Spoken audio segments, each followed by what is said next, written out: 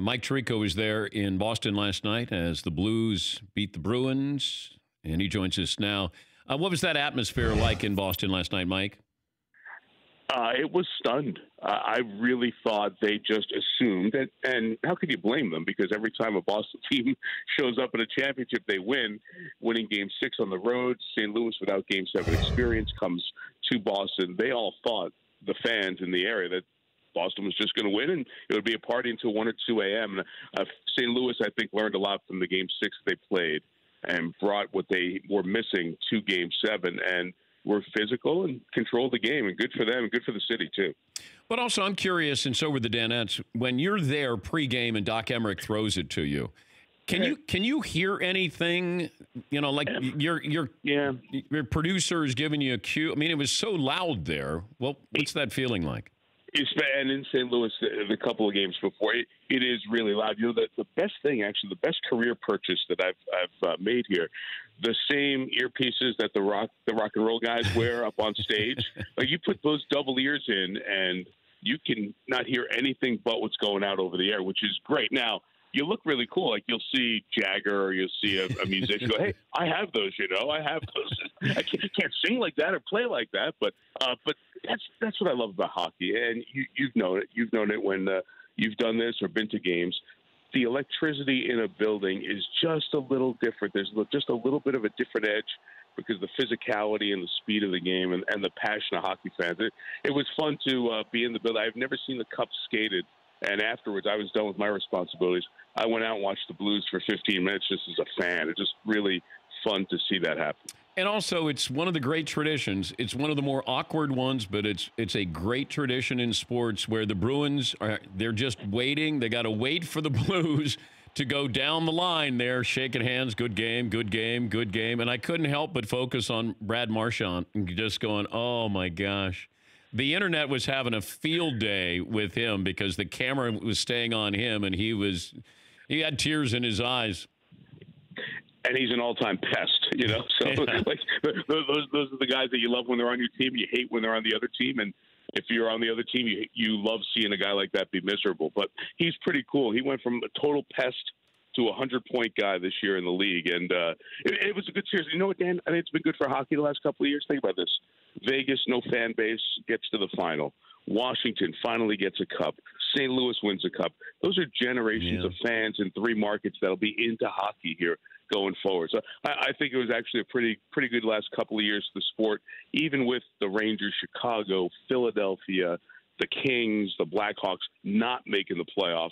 Somehow it still ended up being a pretty positive year. And you look at this team in January, interim head coach, you got a 4th or 5th string goaltender that you brought up from the AHL. Like, you can't script this stuff. Not for a second. And that is the cool thing, because we did a lot of nights at Sports Center where, 16 teams are going to make the playoffs out of 21 or then 23 in the NHL. How meaningful is the regular season? Well, now, look at these guys. In January, they were dead last. And there in April, they made the playoffs. So getting in the tournament is not easy. And now getting in the tournament means you got a chance to advance here. So to go from worst team just after New Year's to champion just before Father's Day is pretty sick and gives everybody in all these cities hope, even if you get off to a poor start during your season. He's Mike Tirico from NBC Sports, joining us from Boston. I was watching the Golf Channel last night, and they were recapping 2000 with Tiger U.S. Open at Pebble Beach.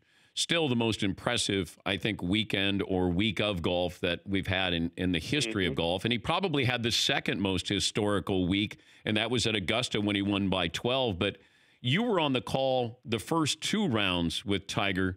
What do you remember about that?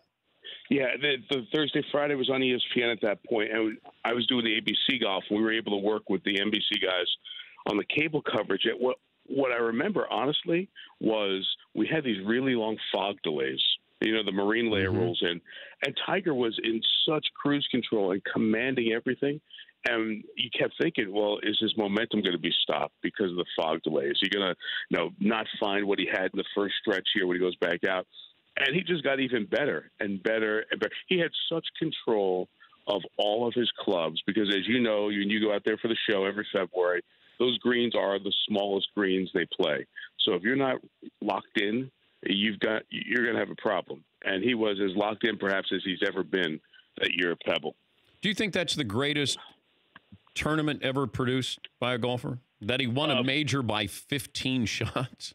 Yeah, for what we've seen, can I sit there and tell you, what Sarazen did back then, or Nelson did when he was running his 11th straight, or anything like that? I can't. But for what I've been around, yes, without a question, because it was so dominant, it was so good, and he was playing the golf course like it was the Pebble Beach Pro-Am in February, where you see guys get to double digits under par. Except you look at the rest of the field, and Ernie Els is like 15 shots back, and he's one of the best golfers at that time. So the difference between Tiger and the rest of the field there was probably as pronounced as it's ever been. Do you think that he created Brooks Koepka? It's hard to ask that on Father's Day weekend, Dan. Not literally, Mike. Not literally. Wow. Thanks for the clarification. In some ways, yeah. I mean, look, we all thought the biggest Tiger impact was going to be minorities coming to the game, more people who didn't look like the rest of the guys who've been playing golf for years playing golf. Instead, the bigger impact, probably, he made golf cool. So Dustin Johnson, Brooks Koepka, all these guys who are 6 foot plus, with shoulders that fit, across the room. It was okay and cool to play golf, to be like Tiger, to be one of those guys. And this is now what you're seeing. You're seeing a generation of guys who overpower the game. And, Dan, that's why I think this week's going to be interesting, because you can't overpower Pebble Beach the way it's set up. And in June, there's more traditional U.S. Open rough. This is going to look like the U.S. Open we grew up with, a little bit more. So the bomb and gouge guys hit it 320 and wedge it out. Will have a little tougher time playing that game, I think, as this week plays out. Great stuff there in the Stanley Cup final, Mike. Safe travels, and talk to you soon. You too, buddy. Happy Father's Day to you and you too. all the Danettes to whom it applies.